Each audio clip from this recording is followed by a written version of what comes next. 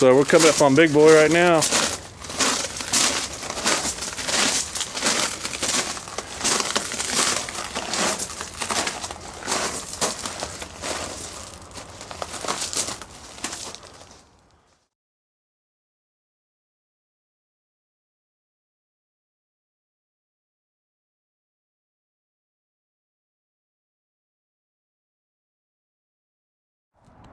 We've got these two tracks go all the way back, and then that's that track you see right there. Oh, okay. We're actually sitting right here, and this this is that building.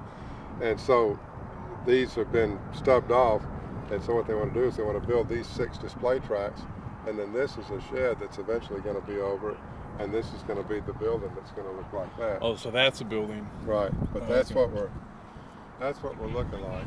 And right now they've got to do the grading and do the utility installation, power and drainage and all that stuff, and then they'll put the dirt back on and lay the road beds for these display roads. And then that's the next step. Like I always tell everybody, this is not a museum yet, it's a rail yard. Absolutely. So it's not compliance safe with everything. You gotta watch where you're walking. Yeah. Think back, do what? Do a little paradigm shift and think about why is all this stuff here? I mean, these things were running from the late 1800s to the 1950s. And how did people get around back then? It wasn't an interstate highway. There weren't airplanes. If you wanted to go from Dallas to Los Angeles, you hopped on a train and rode it for 3 days. Right. If you had a lot of money, you rode it in a compartment that had a bed that you could sleep in at night. Yeah. And you had to eat. And so, I mean, that was the first thing for me, was just thinking, okay, why did they do this? And the answer is because there was no interstate highway. There was no air travel.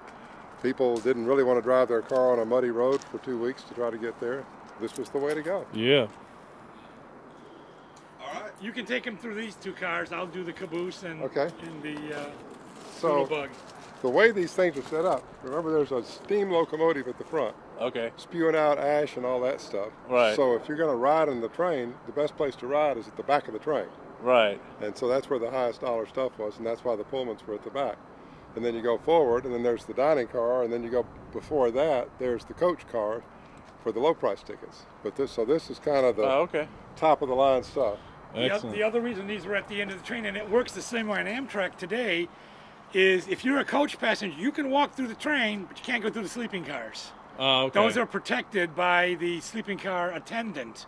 So even on Amtrak today, if you get a roomette, because when you leave your room, it doesn't lock, there's no key. Right, right. You know, but your area, the car is safe because people walking through, unless you have a sleeping car ticket, you don't go into those cars. Oh, okay. Now you can walk all the way to the front through the coaches. Yeah. But in the dining cars and whatever, but you can't go through the sleeping car unless you're a passenger. Interesting. You see a sign on the back door of this dining car that says no coach traffic past here. Hold on. You know, this car originally was a segmented car, sleeper car. Right. It was donated to the museum from Freightmaster, who took it and made it into like a rolling laboratory. Right.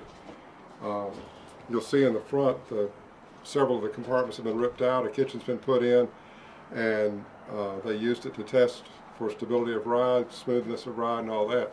So, excellent. Come on in. Let's take a look at this.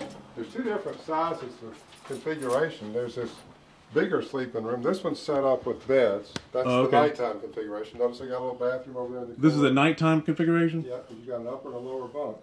Oh, okay. That upper bunk raises up into the ceiling, and the lower bunk converts into 2 benches with a table in between during the daytime. So that's nighttime sleeping configuration. And then here's a daytime. This one's not quite as luxurious because it doesn't have the bathroom separate, but see how this is the daytime? That's the daytime configuration, because here are the benches, they fold, the table goes away and the benches pushed together to be a bed, and then here's the upper bed right here, and it just drops down. That just drops down, okay. And the car was attended by porters. Right. This is the nighttime configuration, and the porter would come back and set your bed up, and get get everything ready for sleeping at night. The next morning, bring your coffee, newspaper, stuff like that. Okay, cool. And then this is the larger configuration with the separate bathroom.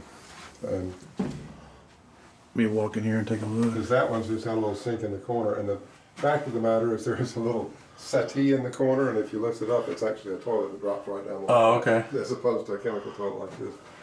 So this is like one of the bigger Yeah, rooms? that's the bigger suite.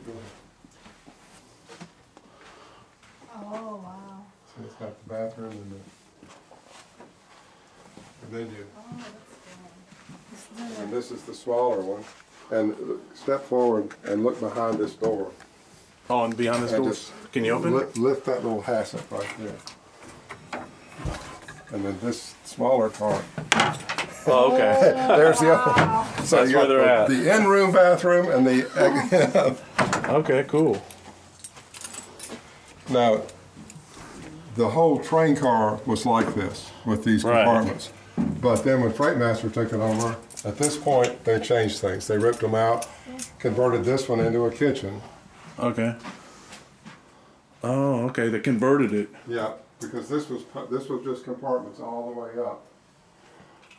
And they converted that one into a kitchen, and then they ripped these compartments completely out, and this was their rolling lab.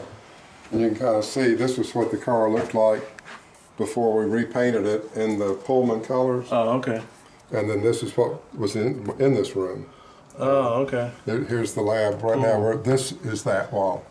Oh, okay. And so you can kind of see how it was.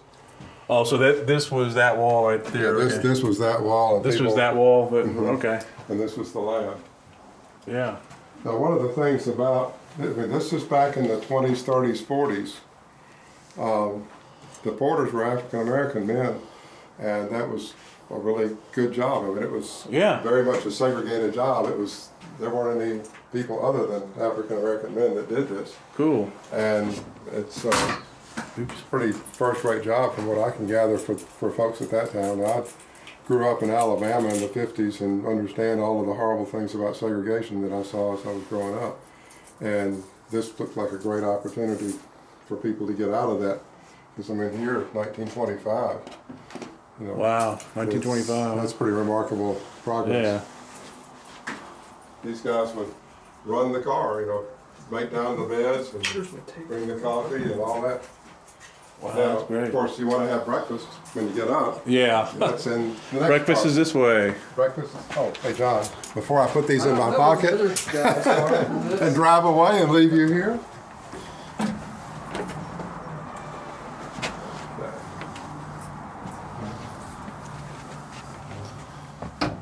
Oh, that's great.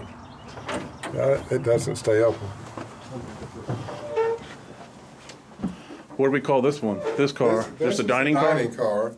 And this one's got kind of an interesting history. There was a gentleman that was an early benefactor of the museum, and he bought this car at a scrapyard by outbidding a scrap dealer by $100.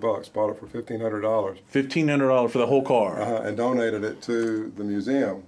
And then they spent $65,000 getting it put back in this kind of shape. But this is the way it was laid out. And It was laid out just like that. yeah, if you look back at the door, there's the little sign that says coach passengers can't go past that door. This, we've described this as kind of like the curtain between the front first class and tourist class in an airplane. Right. You know, all the people up front were coach class, and they would line up down there beside the kitchen. People in the sleeping class had priorities. They could come here first. Here's kind of a interesting little deal here. This is the menu Oh, you got the menu? that they Put it on were- this table and let's take a look at. They were using. That's the menu. Yeah. Wow. Let's see if we can. I don't know if I can Oh, that's okay. get you some more light on it. It's the MKT, KD line. Yeah, the MKT is, Wow. you know, the Katy Trail in Dallas? Yeah. Well, that's the rail, that How Katy much Trail is on the rail bed of cost? the Katy Railroad. 25 cents? Yeah, The prices have definitely. they've gone up a little bit. They could seat 34 people at a time. You'd usually have a steward Right. and a couple of waiters, and then you'd have a cook if you look forward on the left side, that's the kitchen. You can go on up there and take a look at it. So we're going into the kitchen. Okay. Well, you go to it. You can't go in it, but you can go up to it. And on the left is a wood burning stove, and usually you have. Oh, okay. So I can go up in, but you just go not. up there to it and just look in the door. Oh, okay, great. Wow. See what they had to cook on, and you can imagine the heat in this little hallway to your right from that stove.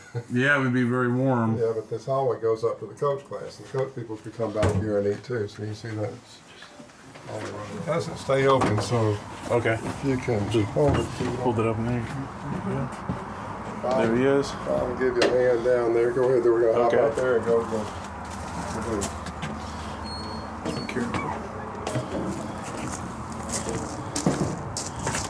So you were looking for snow and tracks.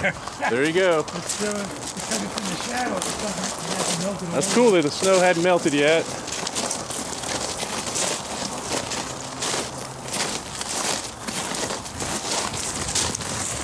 There's the bottom.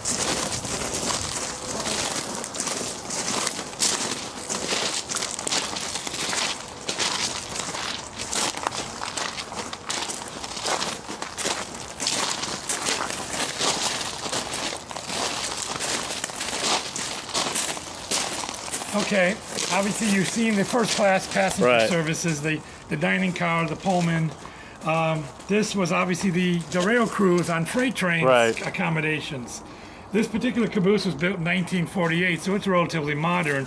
It even has off of the front set of wheels a pulley that's turning a generator so they could charge their batteries and have electric lights Right. and possibly a radio in here back then.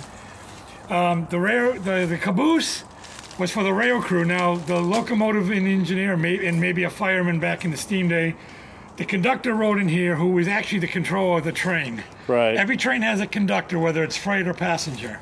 He might also have a brakeman or another trainman with him in this car. Their job was to look at the train from the back end. Watch the square boxes you see on the wheels, Yeah. journal boxes. Those are lubricated because that's where the wheel is actually resting and Oh, yeah. keeping it It's the up axle. through friction. Get close, you see the kind of cloth looking stuff.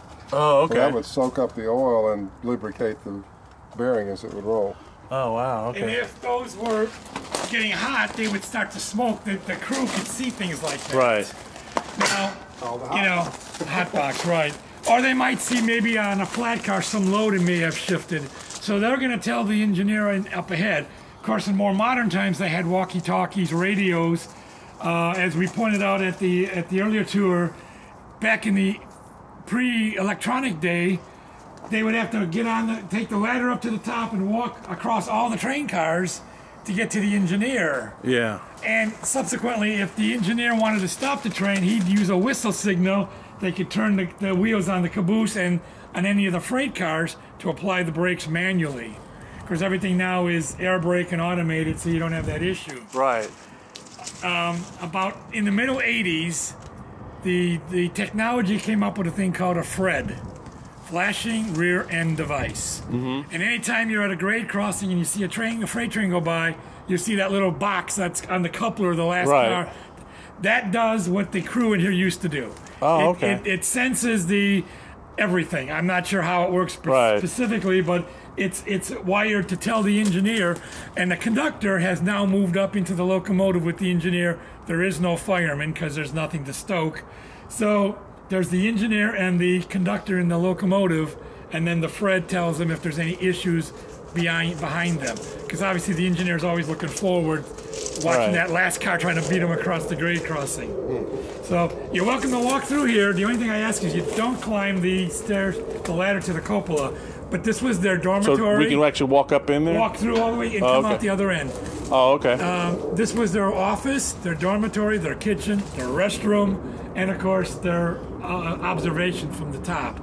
So basically the whole crew this is their home. Right. It wasn't fancy, but it kept them out of the elements. Right. So you can hop on, grab onto the railings, and walk through, and I'll meet you at the other end as you come out on that. Great. We got the sound of trains in the background. Well, the BNSF main line that brought all these cars up here is right over there.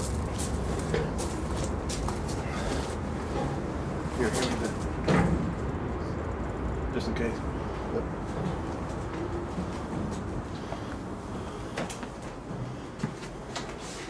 So this, wow, See the perspective. cool. So it kind of opens it up, you know. Yeah, it's like a wide angle lens sort of thing. So we got all these. They would just like hang out and. Hang out here. There's a desk where you can kind of do Right. business, and a stove or heat, furnace. That's where they stayed warm and were able to cook too. Warm and cooking. Here's the bathroom right here, Oh, okay. and a water tank, Oh, okay. Wow.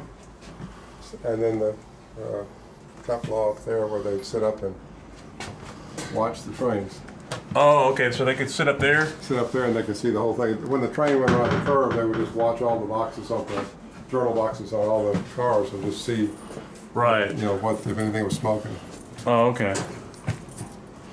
So they had one on this side too, huh? Yeah, you'd sit on the side of whichever if you're about to go into a left-hand curve. Hop on. That was a one. comfortable seat, probably compared to back there, right? Or I would think so. It'd be better, looked more comfortable than that Yeah. for sure.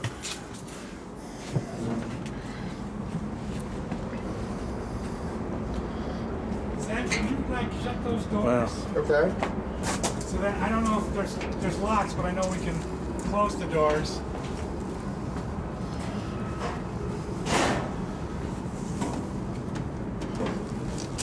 They're not open to the elements. Right. As you can see on that last wheel, the pulleys for the generator right here. Are you talking about right there? That Right pull. there, right. So that's the generator right there. That would go in, yeah, and that would, as the train rode along the tracks, it would, turn the generator to keep the batteries charged and electricity for the car. That's That's fantastic. something that would have been on a newer caboose rather than on something from the 20s or that. The next item we got here is right behind you here. We call it the Doodle Bug. And basically it's a self-contained, self-powered car. It's not only, has an engine, but it has car. And some of these units were built, even had passenger compartments at the back. This one strictly had freight and mail capacity. These would run where there was light passenger traffic, didn't warrant them having a train with a locomotive and cars. Right. They would run this and that connect one car, it would pull one car behind it. This actually ran on the Santa Fe up into the middle 60s in New Mexico, around Clovis, Carlsbad, that part of New Mexico. And they would obviously link up with a station that was serviced by a mainline passenger train.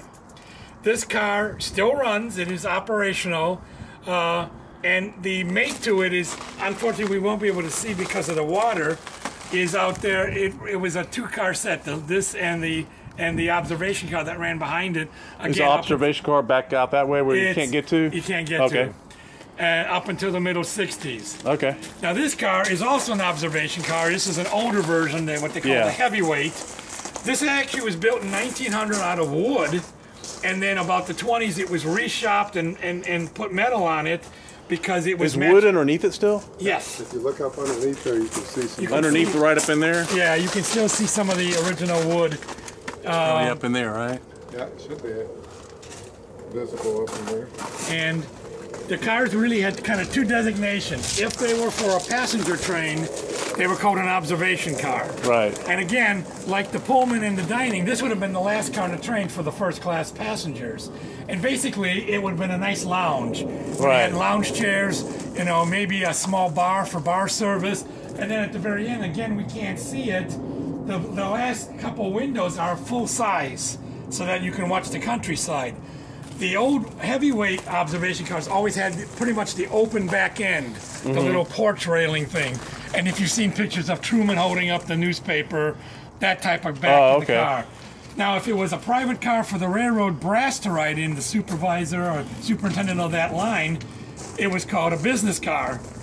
And it was probably configured more for the traveling executives on the line. Yeah. Maybe have one. This one actually has a couple bedroom suites, a small kitchen, and then again, the back of the car would have been like where they had their meetings. Right. And they would hook this onto one of their trains, and somewhere along the line, they would do an inspection of their lines. But basically, the cars are pretty much the same depending on what they were used for. Right. This car, unfortunately, has a lot of bad roof issues. As Yeah. we're doing right here. And it's getting a lot of water damage. Now with we can this go pack. down there just a little ways, can't we? Well, you can get as far as the ladder, but really it's kind of slippery, and there's a big pond of water blocking our way there. It's a little slippery. Right. I mean, this is a major. This is Lake Frisco. Right. I mean, we used to be able to walk across that, but obviously now, and you can see the way the dark earth on all the dry ground. That's where they're doing all the grading and preparing the rails for the utility lines, and then eventually. So years from now, you're saying that these this tracks will go into. we'll be looking at a bunch of tracks right there where that water is, right? Right, and it'll all curve and go to the left all the way down to Cotton Gin Road. Now, they can see the second car. Isn't that it? Straight out there? Yeah, you see the blue and white, the blue striped white car? Yes. The silver car just to the left of it, that was the mate of the Doodlebug. Oh, okay. That was, it originally ran in the original El Capitan between Chicago, Los Angeles. Right. When they got the high-level cars in the 50s, they regulated that to branch line service, and that's what was mated up with the Doodlebug. That blue and white striped car is a rail postal car. You know. Where they used to sort mail, and we would take you to there, but again, it's not accessible because of the water. And sort it and throw it out at the next platform or whatever. Right. Going. Yeah. Anyway, it's just, and the deal is that really the post office is what kept the passenger service going for as long as it did. So when the post office quit using rails, that pretty much was the end of passenger service. Yeah, they lost the mail contract in the middle 60s, and between 60s, like say the middle 60s and 71 when Amtrak, rail service just deteriorated greatly on most railroads. Santa Fe was one of the few that still ran first-class trains up until the time of Amtrak. But a lot of the other railroads just quit doing passengers. These two armor cars, which are reefers, before refrigeration, they used to load them with big blocks of ice on the roof to keep the cars cold. These were assigned to the armor meatpacking plant if you've ever been to the Fort Worth stockyards. Oh, yeah, okay. And the big building that says armor. That's where these worked out of. When they finally got rid of the processing, these cars were sidelined and then eventually donated to the museum. So that would have been how your fresh produce and meat traveled in those. Now what engine's in front of that one? That's the 7 spot, which was, it's been its entire life at Union Station in Dallas. It's completely impossible to. Well, the best way to see it is to go back out and drive around the other side. If you come, if you go on the driveway behind the Discovery Center, you'll get it off the Discovery Center. It's kind of sad. They did buy tickets that they were looking to. Really, they wanted to see that car and call it the changes of their thing, but I heard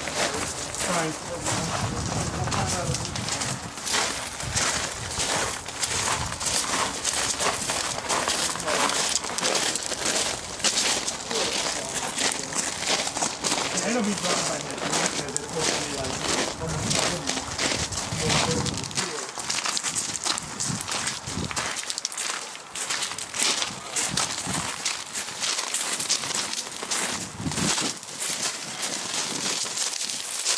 almost folding gate so that you obviously weren't exposed to any danger. You really didn't stand in the vestibules when the train was running. But they would lock the sides up and then put this gate. This would have been the last car. Could people just stand out there watch? Probably, but the conductor would probably ask that they came in just for safety reasons. Oh, okay.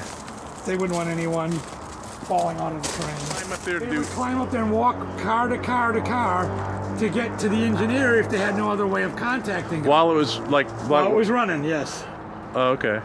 And obviously a very dangerous job because if the train hit a bad chunk of track and it swayed and you went flying off, you were gone. Yeah. They never even knew where you were gone, where you fell off.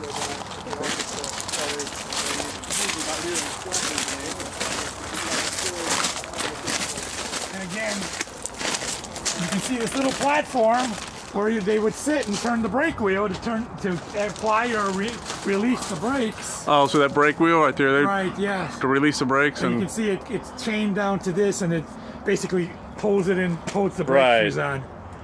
That's cool. Of course, nowadays the cars don't even have the walkways on the top. Everything's done through the air brake line. And on a car like this tank car, they would walk on this platform along the side, doing the same thing. And then here we've got an older caboose. Again, you can see the platform on the roof where they would climb up the ladder, get on that roof, and start walking car to car if they had to. Sometimes they just knew to turn the brakes because they were coming on a spot where they needed to stop. I like the air conditioning this car has, the screen door. That was about as much air cool as they got. They'd leave the big door open and let the screen door. It's just a little, since it says keep off, it's probably kind of rickety kind of. Oh yeah, absolutely. Yeah. It's not Now, Bob, did you point out the capacity of this tank? no, not yet. Notice on the end of the car it says capacity Right. 8,090 gallons. right. But we're going to see a locomotive that's got a fuel tank that's got a capacity of 8,200 gallons. And when you realize, wow, this locomotive's fuel tank is bigger than that tank car. Wow, that's right. Yeah, it's kind of cool. But Now this caboose goes back to the 20s. Right. And it's obviously a little different because it has a baggage door and windows. This would have been used to haul people and light freight on a light traveled line. Right. So they might not have had passenger service. So at the end of a freight train, they would have this caboose, and there was the normal crew quarters at the end, but they could take small, mail or milk or whatever they were hauling, and then people could get on here and ride to the next city that maybe had passenger service. Okay. So it had like a dual function. That's cool. That's what happens when you're outside 24/7. Yeah. And this is one of the older locomotives How old is this one? because you can see on the wheel bearing AOSRR, that's Age of Steam, which was the predecessing name back in the 60s, 70s, 80s. So that was an Age of Steam museum back in. Back yeah. Oh, okay. Right. Okay, yeah. and this, I don't know how old this locomotive is. Do you know? Yeah, I'm not sure myself, but it obviously needs a major scraping and paint job. Look at the above and it's written out. Age of Steam Railroad. Yeah, oh yeah. Yeah. That's cool. Here's a locomotive that's being restored, so it's got a nice paint job, but you notice something that's missing. There's no numbers, no name. Right. It's all, you got the base coat on. So as restoration takes place, it'll get renumbered and re-identified. But in the meantime, at least it looks good as far as the paint job. Yeah. So This is an what electric- makes this one nothing like anything in the Southwest? Because it runs on overhead wires, which we don't have Fantastic. on our major. It's like the DART trains. It's an all electric. This ran in the Northeast corridor, All like electric. Boston, New York, Philadelphia, Washington, D.C. They Right. still run all electric. Even Amtrak runs electric in that part of the country. Will this facility eventually have any electric? That's probably not going to be part No, of we it. won't. Just because there's only the one that's out Right, here, and right? you'd have to build a tower and like the DART rail and have Right. the wires and everything. You see the springs and everything, all that black stuff up there. You know how the DART train has the overhead thing that's Yeah. touching the wire? That's what that, this did. That pops up and contacts the wire. Oh, okay. These were very great locomotives. They started in the 40s. They ran as late as the 80s in service for various railroads. This was Pennsylvania. Then when they merged with the New York Central, it was painted in Penn Central colors. Then it was painted in Amtrak colors. And when we got it, we restored it back to its original Pennsylvania livery. Right. The note with history on this, and the reason we have it, it was one of two locomotives that pulled Robert Kennedy's funeral train in 1968. Wow. Unfortunately, 4901 was not preserved and was scrapped. So we've got the only remaining locomotive. That's why it's here, because of its notoriety in history, And the So fact this that one did pull the. Yes, it pulled Now the funeral train it from used to be the- marked 4901 and it was scraped. Is that what you're saying, or? Well, like- 4901 was the other there were two locomotives Oh, on I the see what you're train, saying. Okay. And 4901 was never preserved. Oh, I see what you're I saying. went researching one day through all these online records, and I found Right. that it was scrapped. And I'm like, oh, what a waste. Right. So, and again, it's the third type. We've got steam power trains, diesel electric trains, and straight electric trains. Right. So we've got a sample of all kinds of motive power. And again, its connection to history.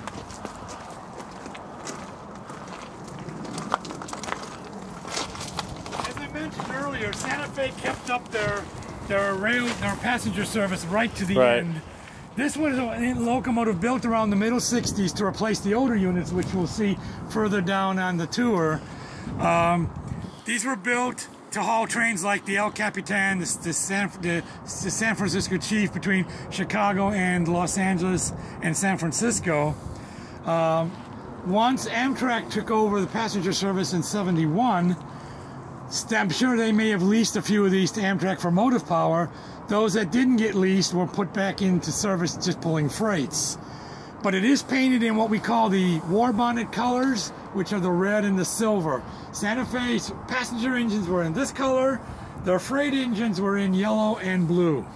So there's a difference. And again, this one was originally passenger, so it had the war bonnet colors. Excellent.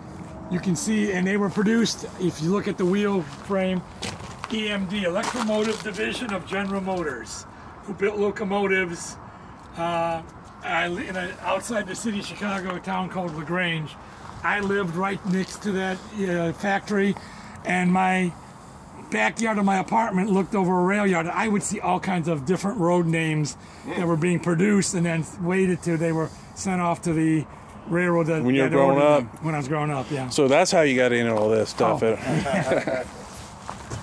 Now this train is... You get a front shot of it. All right, go ahead about this train. One, and again, it's different in a couple of manners because it's blue instead of the traditional black. Right. The Meteor was a named train that ran on the railroad. It was one of their premier trains. That's a nice looking train. That painting. And part of the notoriety again is this locomotive pulled part of Harry Truman's re-election train through Missouri and Arkansas. I would assume this is Big Boy. No, this is not Big Boy. No, it's not even Big Boy. It's Not This even is the Big Boy. Frisco 4501. this is a 4501. Yeah. Yeah, this is see the big number there on the side of the tender. Okay. Now it does have big drive wheels, but not as many as the Big Boy, as we Right. see in a little bit. Are the wheels the same size but not as many? Well, I think these are even a little bit bigger. Right. In actual height, in size. Something to think about with simple gear ratios. Right. If you have low gear ratios, you have a lot of power. If you have high gear ratios, you have a lot Yeah. of speed. Well, this is a passenger locomotive. Well, they get the gear ratio by the diameter of the wheel. The bigger the diameter of the wheel, the faster the locomotive will go for Right. the same number of strokes on the piston. So these wheels are actually bigger than the Big Boy wheels because the Big Boy is all about power, not speed. This is all yeah. about speed, not power. So this is actually, I'm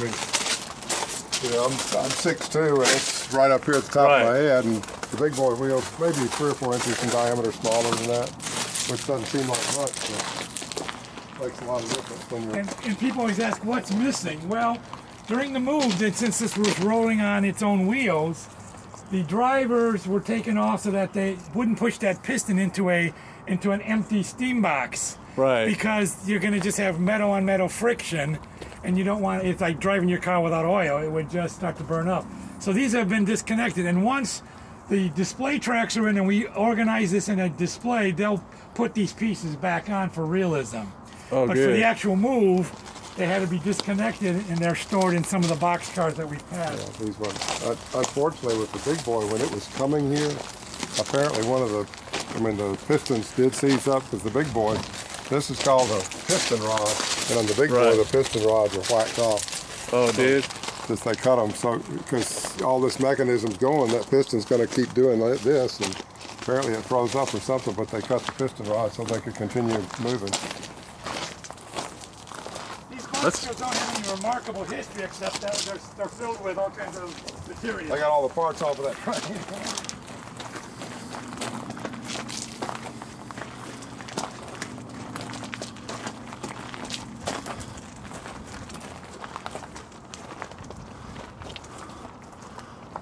Now these are one of the early diesels built in the late 30s, 40s, 50s. They had the designation of F units, and there were like F3, F5, F7, F9. Basically they looked the same. There were some a little longer, some a little shorter. Some had different configurations of the portholes. Right. But basically these were your primary diesel engines in the beginning of the diesel age. Again, this one is painted in Santa Fe war bonnet, so it would be an engine that pulled a passenger train. Oh, okay. And they could be coupled together, so you could have one with a cab is called an A unit, one without a cab is called a B unit. So you could, depending on your load or incline, if you're going through the mountains, you could have an A unit or ABA. You could add a number of them, and that was the advantage of those diesels. you could add or subtract motive power depending on where you were going and what you were hauling. It was very versatile. The other thing about diesels, they're not fancy, they're not pretty like steam engines. They're 100 times more efficient. Where a steam engine with coal or oil and then water maybe could go anywhere up to 100 miles before it had to be refueled. These can run thousands of miles on their fuel. That's awesome. You know, because they're just more efficient. Now again, this one was built EMD, but if you notice it says Canada on there. This was originally built for the Canadian National Railway. Oh, okay. But since they're not a rail people associate with us down here, and Santa Fe did use these, we just painted it in the war bonnet colors. So it's kind of a different original owner, but it's still the same thing that the railroad actually used. Right. This one is also operational. And Oh, it good. is the workhorse horse of the entire museum. It will move everything, including the big boy, when it needs to. Did So- it move it? The big boy did. This is the one that I saw on the video. Where it's running up Yeah. and down the track, Well, yes. well, you saw it where it's running up and down the straight track at Fair Right. Park. With the video where it's actually being moved out here, that's being pulled by two Burlington Northern Yeah. Santa Fe BNSF locomotives. Oh, okay. And that's why you see our handy dandy power cord. We're keeping the batteries charged. Yeah. So, That's good. While you got this view, take a look at the back of the tender and notice the capacity in gallons. Oh, 25,000. That's gallons. 25,000 gallons of water, because a steam locomotive has to have water and it has to have fuel. And so it had 25,000 gallons of water, and I think we decided 28 tons of coal that would take it for How many tons of coal? 28 tons. of coal. 28 tons of coal. Take it 100 miles. and obviously because of the enormity of the fuel that it was required, there wasn't a fireman Right. sitting there with a shoveling this like Right. you see on smaller. They had an auger that would just drag it into the firebox. One of That's our neat. challenges from moving this from Fair Park, this weighs a little over 2 million pounds. And so the two diesel locomotives that were used to pull it didn't have the braking power to stop it. And so the BNSF put 5 tank cars in the front, 5 tank cars in the back, because the brakes on this don't work. And in order to connect the air brakes, we had to hang this hose Oh, yeah. all the way down the side to provide air to the back tank cars. And then they drove about 10 or 15 miles an hour. So this is the big boy, huh? This And is the big boy. right, and this air hose was because there is an airline, but it was probably needed Right. repair, and it was just more expeditious to put this hose in. Once it's moved to its permanent site, when we get the display tracks, they'll get rid of this hose. Obviously, Yeah. it's got cable ties holding it on. Now, Now, if you notice the back set of wheels, Yeah. the first two are on a separate truck. Those very two in the front, but this rest are all one solid piece, which makes for making curves really difficult. Now, That's when right. you're running out in Wyoming and Montana and Utah, the tracks are pretty straight. Also, if you've got all that coal and all that water in there, the weight alone will keep the wheels on the tracks. For the move from Fair Park, we actually had them jack up some of the wheels so that if they did skew off the rail, they didn't cause a derailment. oh, okay. We were coming out of Fair Park going through an S curve, a very tight S curve. Yeah. And pulling this thing out backwards going through an S curve, it was trying, matter of fact, did jump the track a couple of times. And that's when we got the idea of jacking up and shimming up the back axle. Basically, this was the only axle that wasn't shimmed up. Oh, yeah. The problem is, as we kept jacking up more axles, this one kept settling more and more because Yeah. of the weight. But it made it through and made it out okay. And once we got it out on a straight line, then the F7 could pull it back and forth to what we call exercise it, to Yeah. lubricate the joints. Now, you'll notice that some of the wheels, the white paint is missing. Yeah. Well, these trains, when they were in real service, didn't have white walls. That's something we do at the museum to make it look pretty Yeah. and stand out. But where they couldn't reach because the wheel was in the upper part of the frame, so that's why when we rode it now, there's these blank spots where Yeah. they could never reach to paint. But if you look at original film of the big boys or most steam locomotives, they do not have white walls on trim on their wheels. Right. That was just something railroads didn't mess with. Again, you can see that right. the wheels are a little bit smaller than the 4501, but you've got 8 of them. So Right. you know. Now, So we could stand up beside that other wheel. And then, I don't know if I can get up my one here, but you can see that this one's several inches lower Yeah. on me than that other one, because this is designed for power, not for speed. Although it would still go pretty fast. You know. Now, because of the length of this locomotive, to make curves anywhere, Right. it's called articulated. The steam, the actual boiler, is one solid piece, but the sets of wheels are on independent suspension. So as think of this as the train, this water bottle.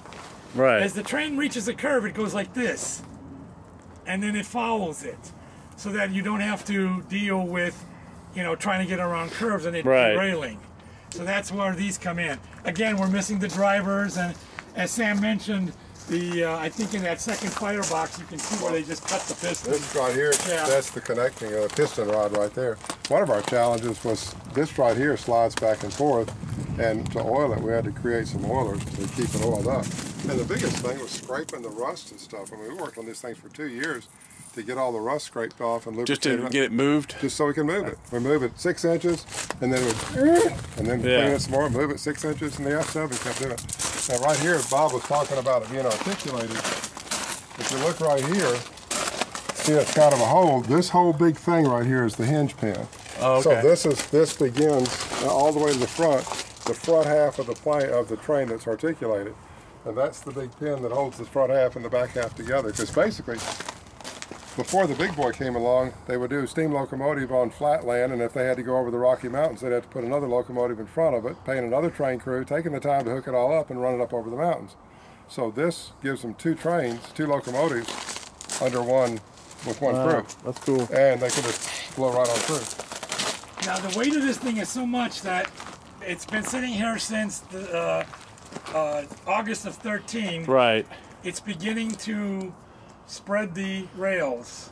So, we need to, in the near future, get this moved How away. far do you move it? Like, we're talking about like maybe 6 or 8 feet, or no, Well, you it have to hasn't move moved since we brought it in here. Yeah, No, I'm talking about since the rails are starting to.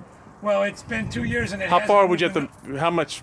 You I don't know how far, but I guess they'd have to get it onto another side another. track. Yeah. So the length of the locomotive at least, so that you were on,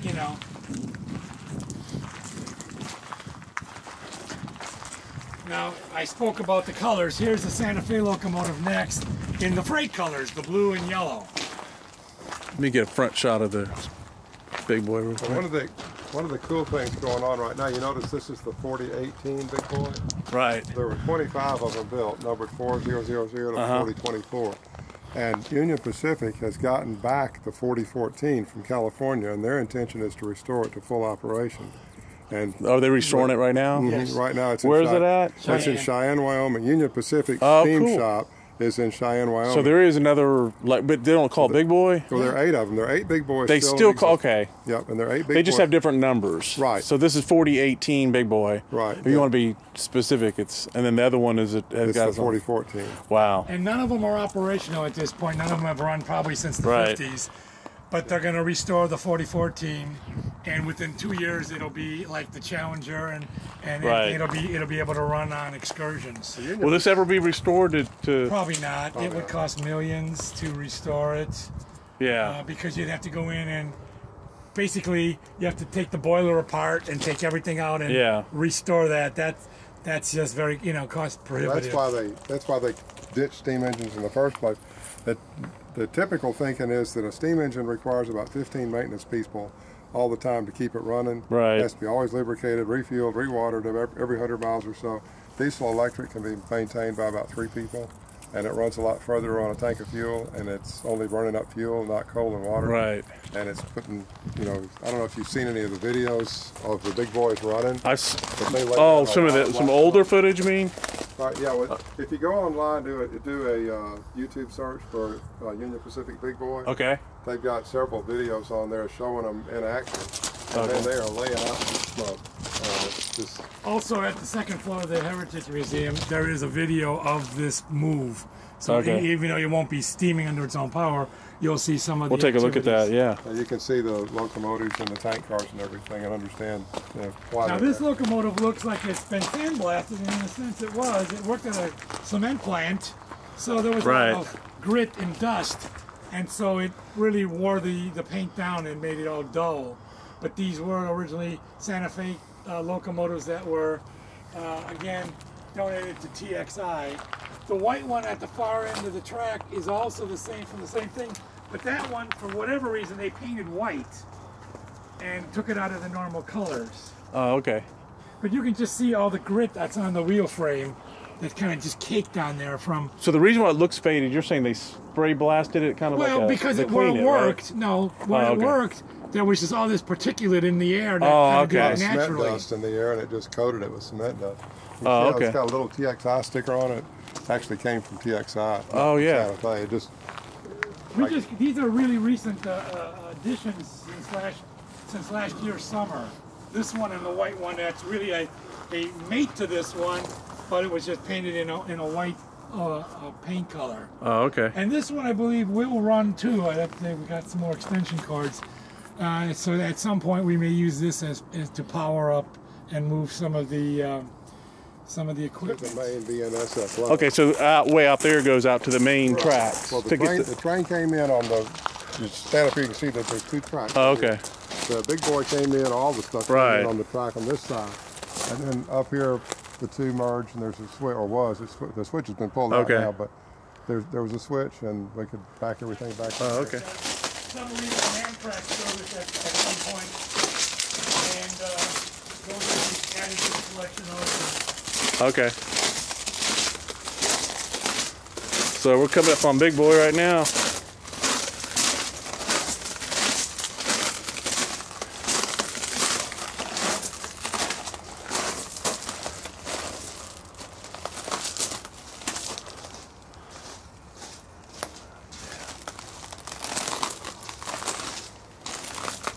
There must be some snow up here melting. I'm watching the water drip. Okay, we're looking at Big Boy here.